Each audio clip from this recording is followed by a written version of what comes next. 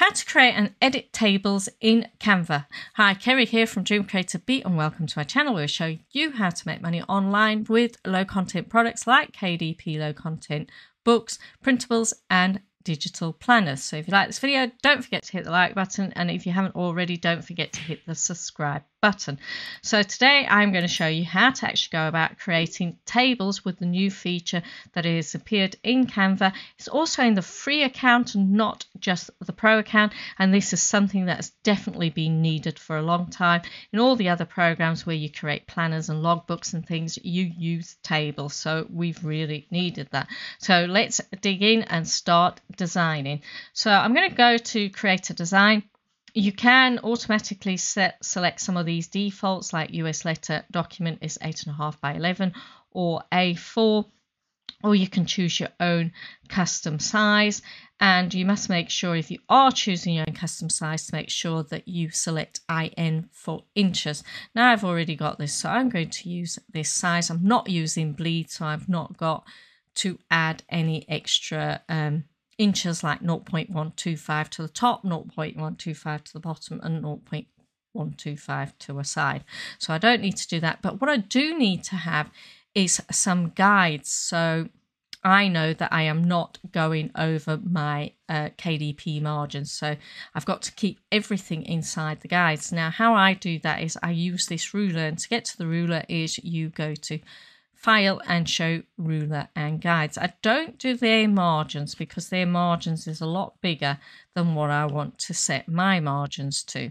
So I'm going to take that off, and how I set them is I press R on my keyboard, it gives me a rectangle, and then I start resizing it. So if you can see that black box there, it's actually giving me my size. Now I can get away with 0.4 both width and height, because the minimum requirement for a KDP margin, inner margin, is 0.375.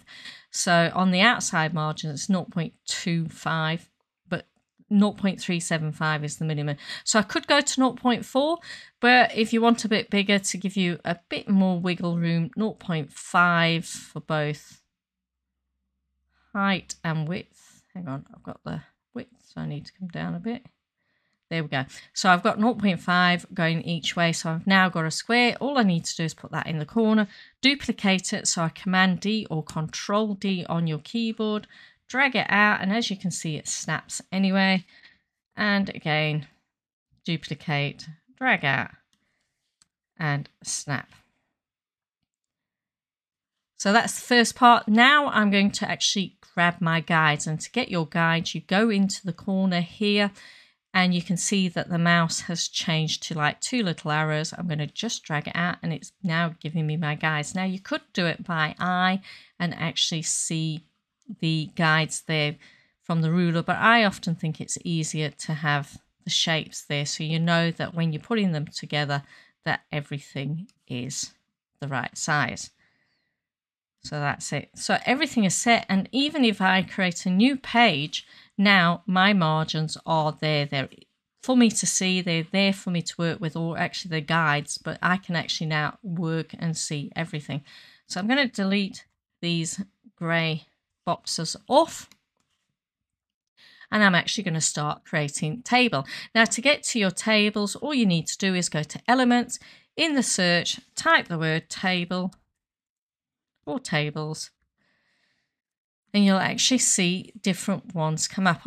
Of course, they've got other images as well, but these are the elements that you can use, and you can use all these different styles, but you can actually take a blank one and change it to any of these styles and create your own styles.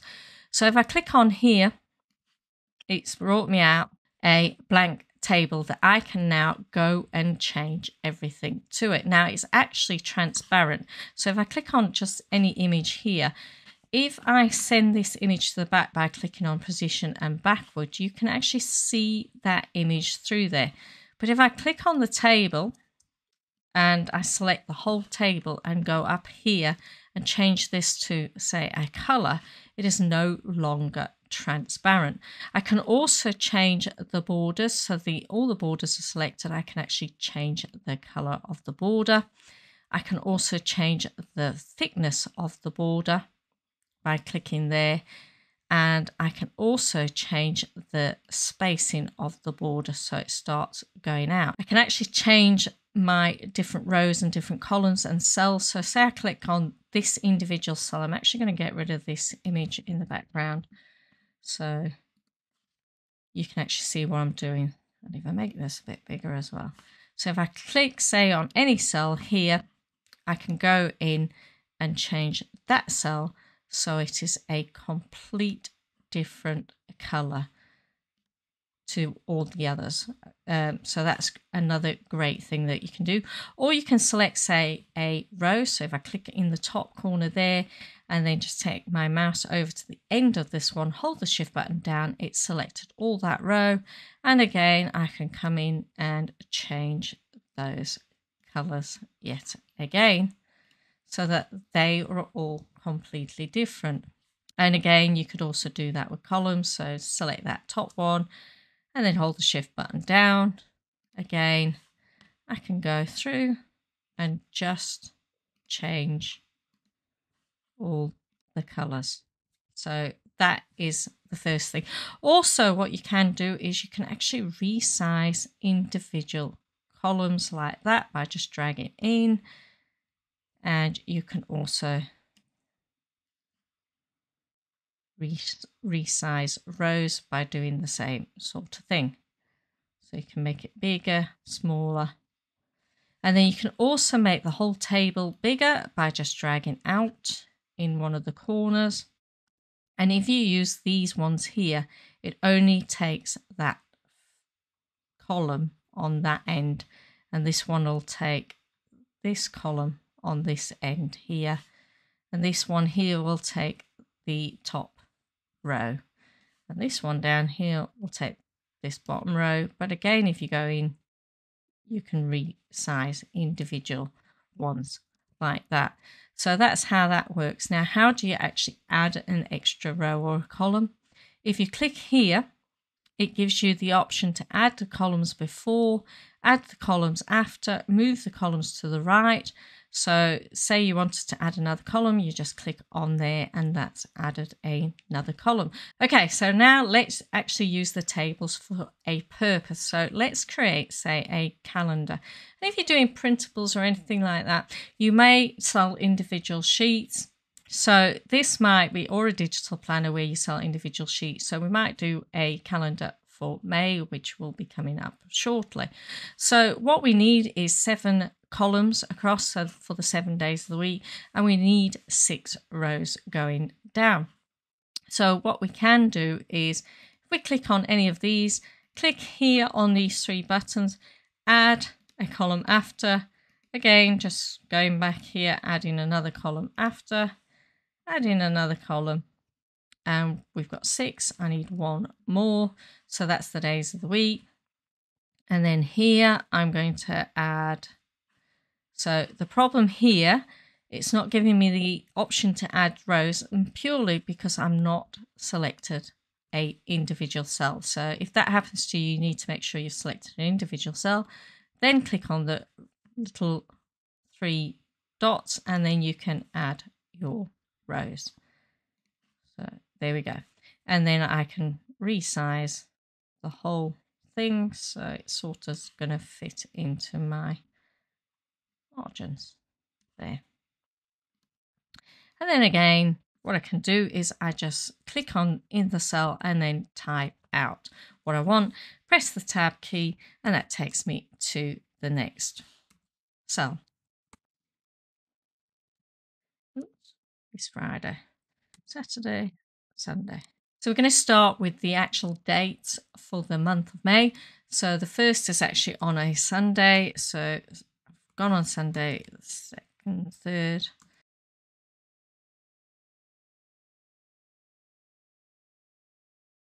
So now what I can see is I can either add an extra row or I could actually go up here and fill these in. So it depends how you feel. If you want it to be uniform throughout your whole planner or diary, then you might want to have just the 5 spaces and then go up here for the extra days.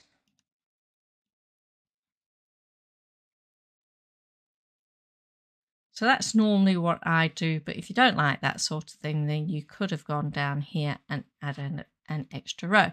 So what we can also do is we can actually change the fonts as well. So we can click in the top left hand corner, go to the top right hand corner by holding the shift key down. We can change our fonts so it's something different.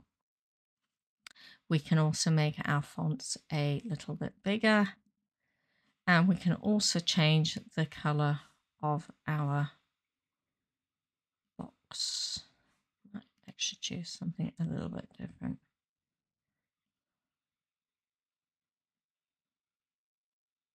Go for that, a teal color. And then we could probably keep our font and everything the same there. Now there's other little things that you can also do. So say you wanted to write all of Tuesday in just this one. I don't know why you would do that, but you might feel like doing it. So what you can do is you can click here on the three little dots and you can say size column to content, and that works there to resize it. Now, if you didn't want that anymore and you just wanted everything to be back to Tuesday, what you can now do is select Monday and then hold the shift button down. I've gone to 29 and then go up here. And what you can now do is you can size columns equally. Now everything is the same size. Same if you've resized this one here. You've made this one a bit bigger.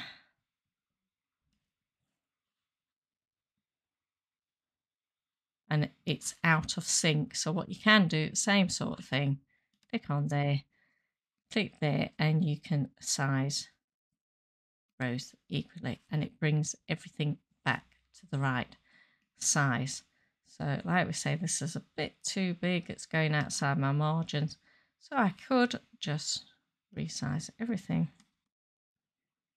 by going into the corner there and then moving that around. So what else we can do is we can also now start creating notes, lines and things like that that have a better measurement by using tables instead of using like draw out a line, and in my case I use rectangles to get the right size. So what we can do is just again select a table. I'm just going to move that down there, and then what I'm going to do is I'm going to get rid of the other two columns. So I just select one of the cells, click on there, and I'm going to delete that column, click on that again, click there and delete column. So now I've got my big column there, but obviously I want more rows, and I actually want this so I've got a bit more space. Make it a bit, I can do that. So now sometimes it works out better if you click here in the spacing and go to cell spacing and click there.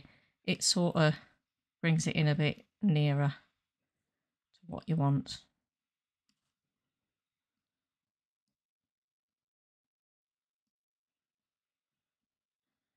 And that's given me that. So it's a better size. So now what I can do is I can click there and add as many rows as I want. There, in fact, put it there. And then what I can do, say I don't want that outline there, what I can do is select there. And if I go on here and I choose that line there, go to the border weight and bring that down to 0 and just click off it, you can see that line's gone. And the same if I do it at the other side, click here, click on that side, click on the border weight, drag it down to 0, and that is there. And then if I wanted those lines to be slightly thinner, again, I could go there and hang on, I've got nothing selected. There, border weight, and then just bring that probably down to 1. And I could also change the colour to something a bit of a lighter colour, grey. In fact, it's brought those two back, which I didn't want. So let's get it to the right colour first, and then do that where you take the border off. They both should be gone. So that's where you put your notes. And then you could just use an ordinary text. And use this one here. I'm going to put notes here. And what I could do is I could also use this effect here and use background. I could take the roundness off. I could bring the spread in a little bit.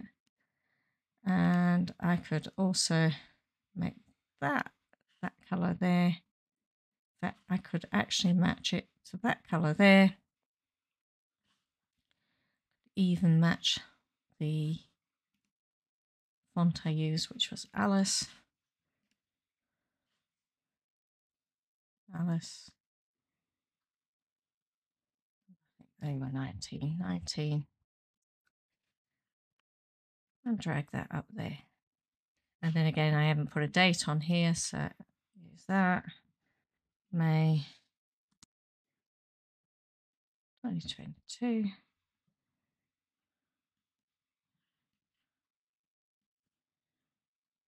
There. Move everything slightly up. And put that there. So that is our calendar nicely done.